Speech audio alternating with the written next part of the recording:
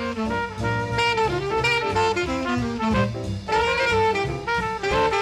hey there, everybody. Matt Heller here, founder of Performance Optimist Consulting and the author of The Myth of Employee Burnout, here with another exciting episode of 3 Questions. This is where I get to ask 3 questions of a guest, they get to ask 3 questions of me, and we just see where the conversation goes. We have no idea what those questions are going to be when we start, so all of our answers are unrehearsed and unprepared. Today, I am super excited to welcome Heather Barnes as my guest. Heather is the Director of Guest Experiences at the Museum of Science and Industry in Chicago. Heather and I have worked together on IAPA committees. I've had the pleasure of going up to MSI to work a little bit. So it's really been great to be Heather's friend and colleague over the last several years. So I'm excited to have Heather on the call today. So Heather, why don't you just say hello and tell us a little bit about what you do? Hi there, and thank you for having me. This is really exciting. I am, as you mentioned, Heather Barnes, and I work at the Museum of Science and Industry as the Director of Guest Experiences. And I've been here about 10 years, and we've really transformed the way we engage guests in science content. That's my primary function. But within my role, there's the volunteer office and the guest experience teams, all of the facilitators that engage guests in science content and deliver the programs, and also our specialized experience team, those that revenue generate for our museum by offering cool programs like Snoozeums, which up to 1,200 guests can come and spend the night at the museum. And that's really fun. And so we're a big team. We're really guest focused. We're really, our main experience is to exceed overall guest experiences while reaching our mission and vision, which is to inspire the inventive genius in everyone. We want kids to go and achieve their full potential in science, technology, engineering, and medicine. So we are really passionate about our mission and vision and about how we get there, being really guest focused. Awesome, awesome. And what did you call it, a Snoozeum? Yeah, the Snoozeum is where, wait, does that count as one of your questions? No, it doesn't. The Snoozeum is a night at the museum where families or Girl Scouts and Boy Scouts can come and spend a night at the museum and have access to everything and see and do programs and go through the coal mine, and it's really fun. That's awesome. That's awesome. I love that term, Snoozeum. That's very cool. So now, speaking of questions, are you ready for your first one? Yes. All I'm right. nervous. Don't be nervous. So this first question actually has to do with something that you and I are currently working on with IAPA, and that's the Women in Leadership webinar. Yes. So you've done some great research, but I would love to hear kind of your perspective of being a woman in a leadership role. What kind of things have you had to overcome? You know, because I know you've worked in corporate positions before, working at the museum, and you know, any advice or insight that you can provide to people who are maybe struggling with some of those issues. You know, thank you. There's a ton of issues out there for women in leadership positions, and I think it's highly personal what people experience and how they experience it. For me as a woman in a leadership position, I've always put my head down and done the very best job that I could in any role that I'm in, and navigated the environment that I'm in, that whatever environment I'm in, to do my best. And then my work has, fortunately, I've worked in really great places.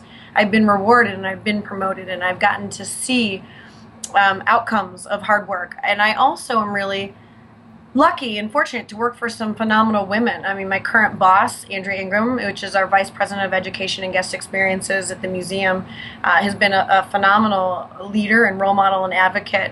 And I think working with strong women leaders has certainly been a benefit to me. And I think a piece of advice would be for those that would like to learn more is seeking out strong women in leadership positions and ask them to be a mentor. There's also another woman at the museum, Anne Rashford, the Director of Temporary Exhibits, and I think she has a lot of great skills. And so I ask for her feedback and advice about how she navigates difficult situations and how she works through real big challenges within the institution and within other institutions. And so that's been really helpful for me. But I know that there's a lot out there, and this might be too long of an answer. I'm a single woman, but the question for women that are married with kids, the career-life balance comes up quite a bit. So I hope to, on this webinar, tackle some questions on people's minds and talk about how people are getting skipped over for promotions, and talk about how people are perceived as overly assertive by speaking up in meetings, because there's a lot of research out there. So I'm hoping to get the crux of some of those issues and hear from other women industry leaders as well. Awesome. So can I ask a follow-up question? Yes, but does that count as the second question? No, it's like question 1A. Okay. I'm in. So you mentioned a couple times, looking for strong leaders as role models. So what are some of those criteria that you would look for that other people can look for in people that might be helpful mentors to them? Sure. People that have a great communication style, that have strong ethics, that have demonstrated strong leadership skills and qualities. People with fantastic, rich backgrounds that may be different than your own. I have a really unique background, and it's completely different than both my boss and the woman that I informally work with is a mentor, and then I have another woman leader that is more of a professional coach to me that has a completely different background. So I can learn from different skills. So I'm assessing my own strengths and weaknesses and seeking out people that have either different strengths and weaknesses, or that can really help me think about different ways to work through my weaknesses based on their experiences. And it's through building personal connections and seeing what you like in a leader and then following through. So some of my connections have been intentional, and some of them have been just out of luck. My current boss is really supportive, and I've been lucky, and I've learned a lot of how to be fair and how to be equitable and how to be a strong leader and how to stick to my ground. And that's really helped me when we think about employee relations and how to be fair and follow up with people that aren't performing, and the impacts. So I'm very fortunate. I feel like I'm lucky in that sense to have had strong women leaders in my career that have helped shape where I am today. Awesome. Excellent. Great criteria and points to kind of look for in someone to be a mentor. So are you ready to ask me a question now? Oh, yes. Yeah, go for it. Okay. No question 1B? No. Okay. The field, you do great work, and we've had you come out to the museum, and you've helped shape the way we coach and reward and recognize and motivate our team members. And many of the strategies that you teach, we have implemented and integrated into our culture here at MSI. And employee engagement is an ever-evolving field. How do you stay current? How do you keep ahead of the game? And if you look back how employee engagement was 10 years ago from where it is today versus where it'll be in 10 years, how do you push yourself forward? Wow, that's a really good question. I think if I could tackle that first part about where it was 10 years ago first, I think it was more of a concept 10 years ago that people talked about and they didn't really get.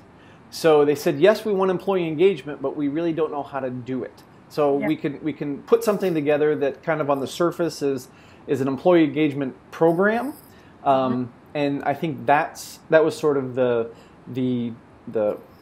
baby steps, in the first iteration of that. But I think where it's really grown to is where people really understand what it truly means, in that it's about engaging someone's head and their heart and their hands to make sure that they're doing meaningful work for you, and that they understand that they're valuable and how valuable they are and how their value goes well beyond the paycheck. Because so often people say, well, I'm paying the person, and there's still that attitude out there that their reward is the number on the paycheck when they get that, every week or 2 weeks or however they get paid. And so a lot of times, if there's no feedback, if there's no recognition, if there's no coaching, people really associate that as their value, and they don't see how they fit into the big picture. So I think a lot of people are now starting to really get that. They're starting to understand that it's more than even just a rewards program. If a rewards program isn't followed through with, if it's not administered correctly or fairly, then it's going to have the opposite effect that you want. Absolutely, I'm all for rewarding people for what they do well, but not at the expense of being fair to everyone, or to do it in a meaningful way. Because there's some people that would appreciate a simple thank you and a handshake, and that's all they need to keep them going for years and years.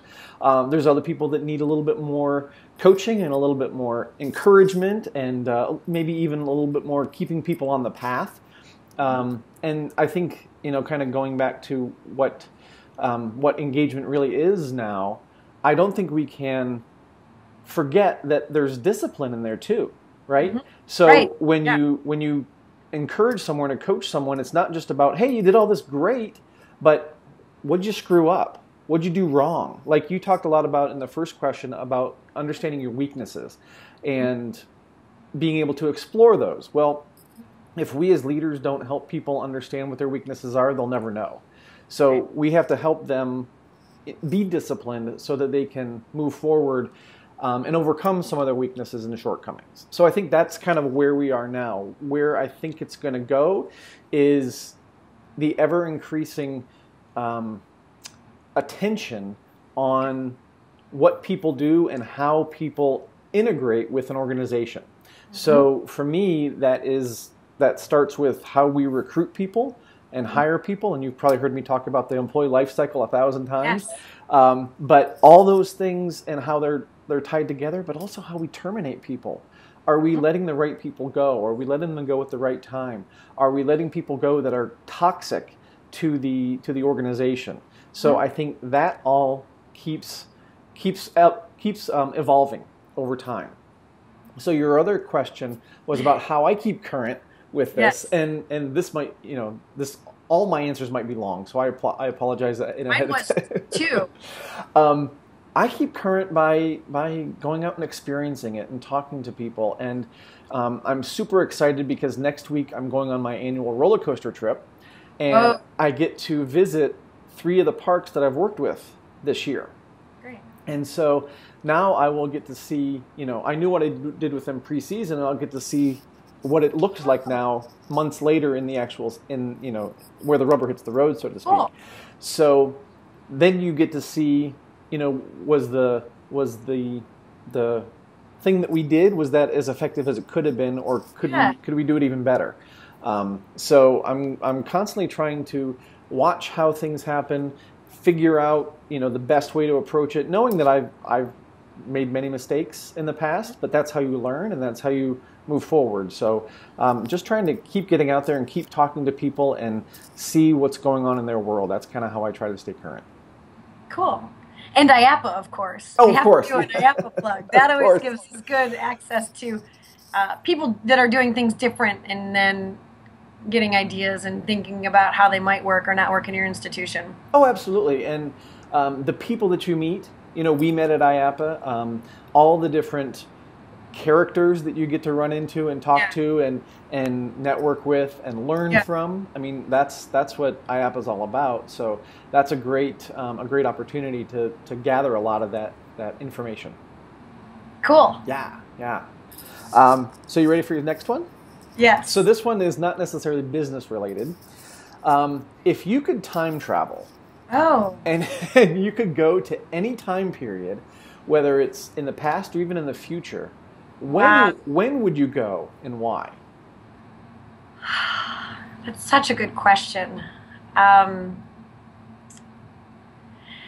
Going back to the women in leadership question, it is tied. I think I'd go to the 1920s just because there was so much evolving with prohibition, with laws, with women taking on more and more leadership roles, with women reinstating how they are perceived, what they do in the world. That was an exciting time for me to read back. I historically connect with that the most, and I would love to see what my role would have been then. I love to lead. I love to, I'm very passionate about things like women in leadership and women's rights. And I think I would have been really an advocate for that at that time. And I think that it would be also fun to go to a speakeasy and also fun just to experience what life was like then. There was so much invention going on and there was so much changing and evolving. So I think that would be really fun. Okay. Excellent. That's an interesting question, too, and that I'm surprised that my answer was go back to the past. I would have thought that I would have gone to the future to learn something change something. Oh, At any rate, good question. Well, how far, so speaking of the future, how far in the future do you think you would go? Wow, people ask me I ask the question, and I love it as a conversation starter, would I go to Mars? And my answer is always quickly no, because the thought of being something, in something for so long that's small scares me. But if they had things figured out and you could go to Mars, if it was like today, now going to Europe, I absolutely would. So how far in the future? I would go pretty far. I would go year 3000 when you can just jump to Mars and see what life is like there. Okay. Maybe we're living underwater because we might not have enough land. I mean, who knows? I think that would be fun. I would go year of 3000. Okay. Awesome. Cool. All right. I'm ready for my next one. Okay, good. Mine is not as fun. It's more okay. Business. So you even touched on it a little bit in your question. How do you get someone on board with why employee recognition and coaching is important? There are still a lot of naysayers out there that don't think it should be part of what our work is. And it takes a lot of work. I mean, it takes a big portion of my day and our leaders' days going through and making sure programs are fair and equitable and mindful. And there are people that have the belief that that's nonsense, that's just fluff. Yep. And so what do you say to those people? Because I don't always have the time to go through my research, and I certainly point to the literature and the books that are out there, but what are some good ways to get them on board with understanding it's not just about fluff and parties? Right. Well, I think probably their experience has been with fluff and parties, and they haven't seen how impactful it can be. I would say. I would also say that everybody's thinking, what's in it for me? Why am I going to do this? Why am I going to do a party? Why am I going to do this incentive program? Why do I have to coach my employees? Well, what's in it for you is, less stress ultimately, because your employees are better trained and they know what they're doing and they can take care of issues without you having to do it. Better bottom line, because they're going to be better salespeople, and not just in a sales with money role, but everybody that works at a museum or an amusement park or a water park, they're all in sales. They may not be running the till, but people are making a buying decision based on their interactions with them.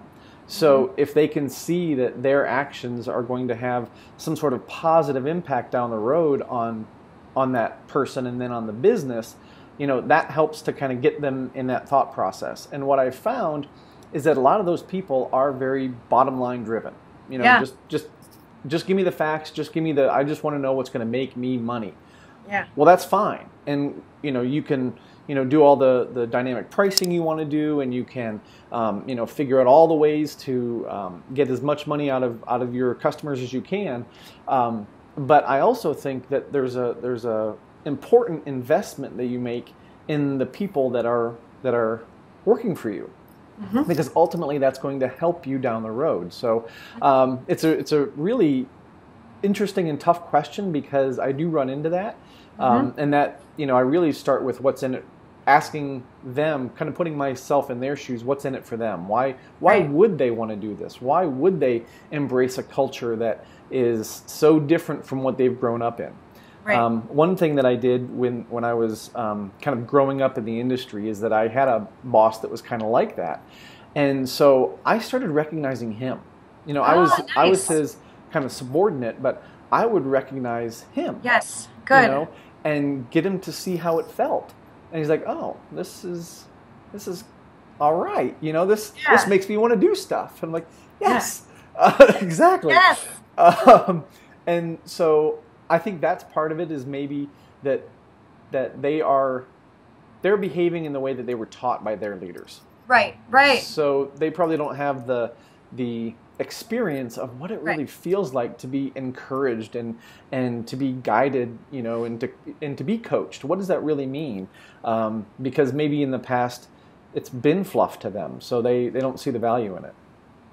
That's a great answer, and I love that you touched on giving some recognition to your boss. That's something we talk a little bit about at MSI, and it's a difference between, some people perceive it, oh, it's just kissing up, and it's not. It can help pave the way for your boss to know what they've done well to support you. It can be a good two-way relationship. Yeah. So I think that's really important to talk about. It's cool that that was one of the things that you did to show that it matters. Absolutely. Well, and it's kind of like you were talking about, it's that whole concept of managing up, right? Yeah. To manage the expectations from your boss and to your boss. And, Yeah. you know, I think, I don't have any stats on this, but more people than not are in between two other levels in their organization, right? Everybody's got a boss, and if you're in a leadership role, you have some people that report to you. Mm-hmm. So you've got to be the bridge between those two. And what I found is sometimes people are a brick wall. They just won't. Yes. They won't provide feedback back up to the their managers because they're afraid, or they won't. They won't give the bad news to their frontline folks because they're afraid of things. And it's just it's an awful cycle. Yeah. It really is. So yeah. Cool. Did you have a follow up? No. I had a follow up. No, there's a really great series of tools that the Harvard Business Review does that I recently received. I was going to see if I had it, but it's all these 20-minute manager reviews, and one of them is managing up, one of it is project management, one of it is delegating, and so these tools are really helpful for new managers, and we've been adapting and using those more. So I just like to put that out there for people working with new managers as a good tool. Mm-hmm. Well, and that whole new manager thing is so delicate, right? Because people, like you said before, the women in leadership thing is so personal, and everybody goes through a different experience. Well, I think new leaders, male or female, they all go through a different experience. Mm-hmm. But if they're not coached, if they're not encouraged, if they're not guided and directed and corrected, they're going to get on the wrong path. So I think, having quick hit tools like that people can refer to, I think is fantastic, because, as a business society, we're always talking about doing more with less. And that seems to be the MO so many different places. Yes. And so what tends to fall by the wayside is training of your new leaders. Yes. Here's your, in the amusement park industry, here's your keys, here's your radio, go. That's your training a lot of times. So focusing on some of those critical skills when they're needed, I think is fantastic. So thank you for sharing those. Appreciate it. Yeah. Yeah. Cool. Is it your turn for a question. My turn for your last question, if you can believe it. All right. So around IAAPA, you are known as, the queen of improv. I thought you were going to say the crazy Chicago girl because of the improv. Because they came up on an IAAPA call. Okay, queen of improv. Yeah, that's your subheading. And you've used it at MSI, and you've inspired other people to use improv activities and games, and recruiting and training and building a culture. My question is, where have we not used improv and those kind of activities and those skills that we could? So what are what's the Mars of improv? Where have we not gone with it yet that you see an opportunity? At least at the Museum of Science and Industry. One area I'd like to see us get towards is playing improv games with our guests to teach science content. And that's been a dream of mine and a next step of mine, because and I can share an example of what that might look like if that sounds a little bit too confusing. No, go ahead, yeah. But so there's a game that you play in improv. I think it's a beginning level game, and you walk around the space and talk about different temperatures, and you physicalize the different temperatures. And so when you're cold, you're moving quicker, and when you're hot, you're moving slower. And research indicates that people are more likely to retain content when they're physicalizing and when they're participating in learning. And so this is one game where we could talk about the different temperatures of the different planets, different atmospheres. There's so much that we could be talking about in using physicality and playing games with our guests in a safe environment, or using the fundamental components of an improv game, then to build on and to teach some science. And we haven't gotten there yet. We've been real pioneers, and we've gotten a ton of support to integrate and implement improv, and we've seen a ton of wins mostly with our teams and our guest-facing teams. Improv truly positions people to take what guests know of a given topic and then build on that, much like you take a suggestion from an audience member or your scene partner and build on that. So it's really positioned us to move away from sticking to a script to having two-way conversations, and I think that we know that actually helps with learning and connecting with science through some research. But I'd love to see us going to the next level and trying to play improv games with guests, or having an improv show at a theme park and having guests part of that improv show. Having guests participate in new ways at the museum to learn content, I think would be awesome. And I want to think about that more. But we are going to try improvising with guests at our members open house coming up, just to help talk about this is some of the techniques that we use at MSI to be most guest focused and to connect with guests and to teach science content. So I'm excited to see how that goes. It's July 20th, I think, so I'm really excited about that. That's very cool. Very cool. Taking it to the guests as well, and I love what you say about teaching and getting them to move around and things like that. I think that's fantastic. Yeah, and maybe Universal or Disney, they're already doing this kind of thing, but they do pop-up shows all the time. Getting guests, part of that. Most guests are watching, but getting them into the show, it is. I think it's a cool concept. Giving them a role in the show. We do a little bit of that with Poop Happens and some of our live science experiences, but it would be cool to see that go even to the next level, working with our guests. So just to clarify, Poop Happens is not a live experience, is it? It's a live science experience that happens daily at MSI. Okay. It's a show. I know, I kind of threw that in there, jargon. Yeah. It's a show that takes you through the digestive process. It's really hands-on, and that's all I'm going to say. Okay. So that we get people to come. Right, exactly. Go to MSI for that.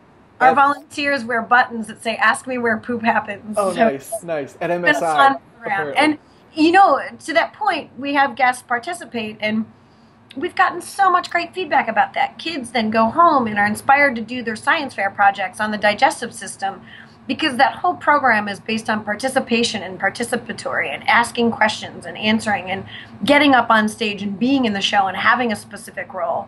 And I think that makes it personal in a way in which is really resonates with guests. And I see the field moving across the board. People want highly personalized experiences.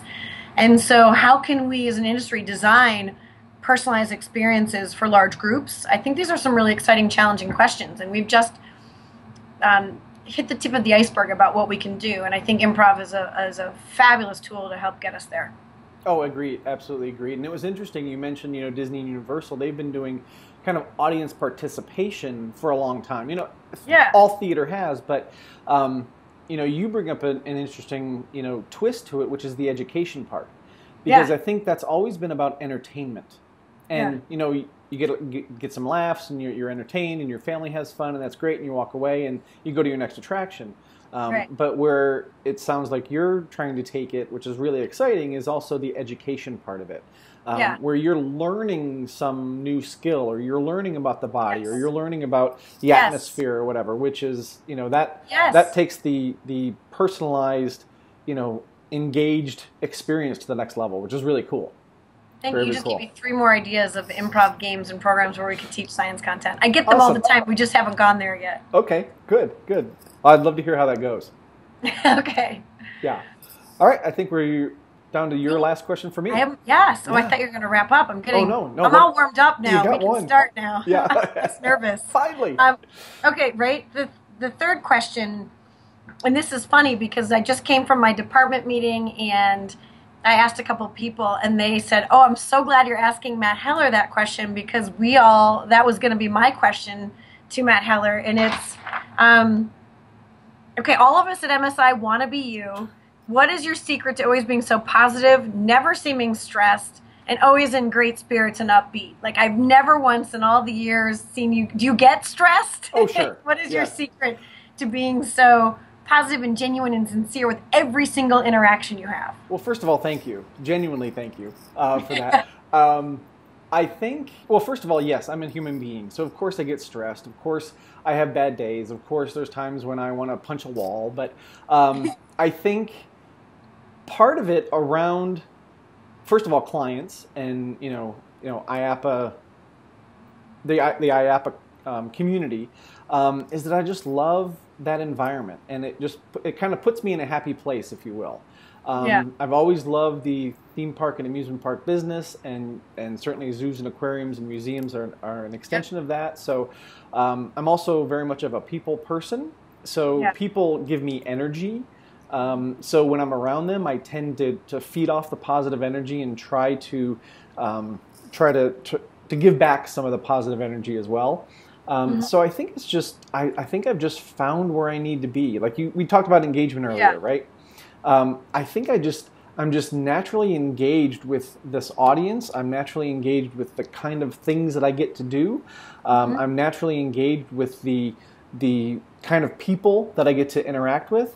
I've done since I started my own training business, I did some work with a finance group, and I've done some things in healthcare, and they were fine, but it's not like going to a museum where we're talking about the visitor experience, and we're talking about guests, and we're talking about all the crazy things that guests do, and things like that. Or we're going to an amusement park and we're talking about guests on a roller coaster and all that kind of fun stuff. To me, that's what gets me excited. So it's not difficult to get excited about those kind of things in front of other people.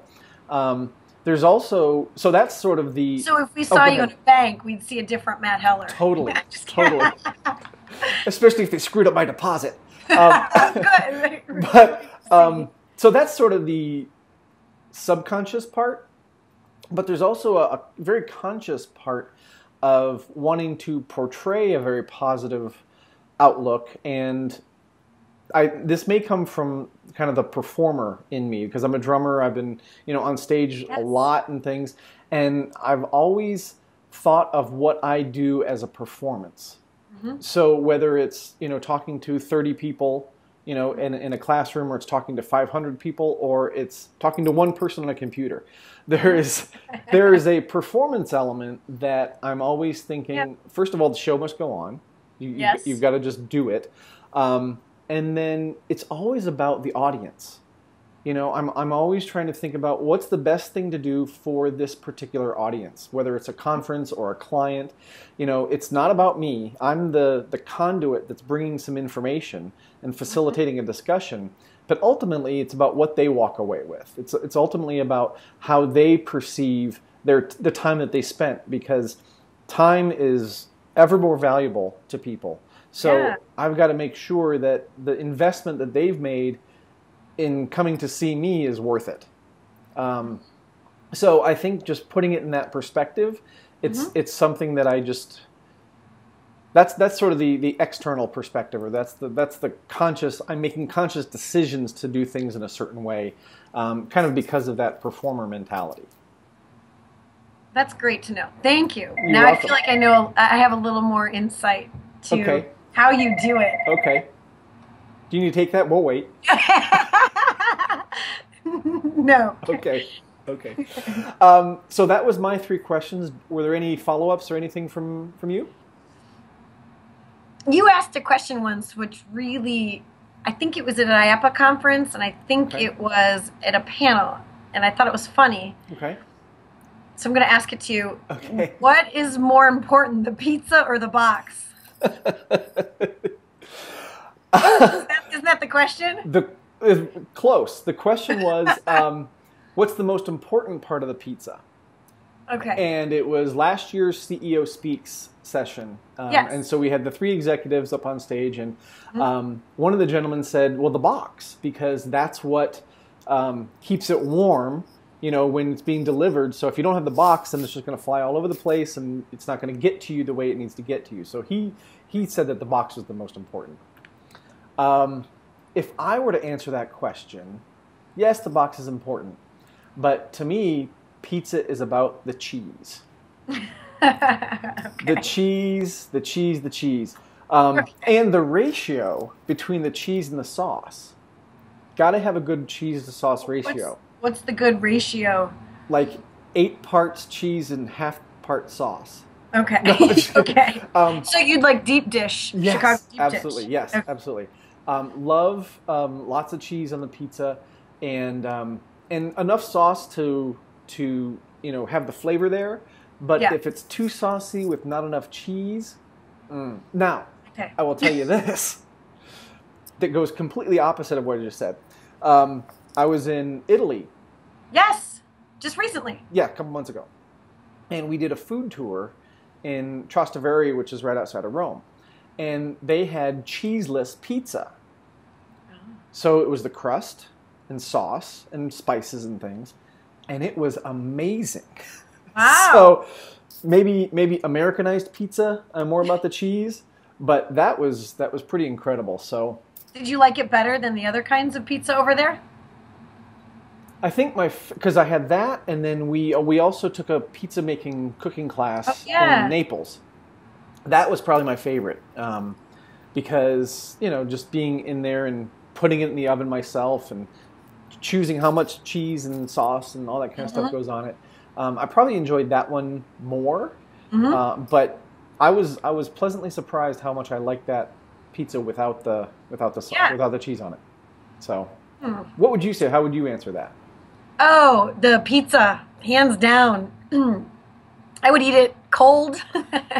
The box is important. It's better to have a hot pizza. Yeah. But the most important part of the pizza, the toppings. Okay. Yeah. What are your favorite toppings? Spinach, pepperoni, mushrooms, onions, pepper, just tons of stuff. Okay. Cool. Cool. And it depends on what mood I'm in about what pizza. Sure. So if it's a pepperoni day or a spinach day, but that's what I get really excited about. Okay. I think about pizza. Okay. Awesome. All right, so I think that brings us to the end. Unfortunately, this was a lot of fun. It was Thank you, fun. Heather, for joining me. Yes, thank you for having me. My pleasure. So also want to give a shout out to Rebecca, who Yay! helped us connect everything. So thank I you, was Rebecca. hoping she would stick around, but We've got some other footage. Maybe we can edit her in later. oh, that would be fun. Yeah. So thank you again for joining me, and thank you everybody who's out there who might be listening, and I hope you have a great day, and we'll talk to you later. Yay, thank you.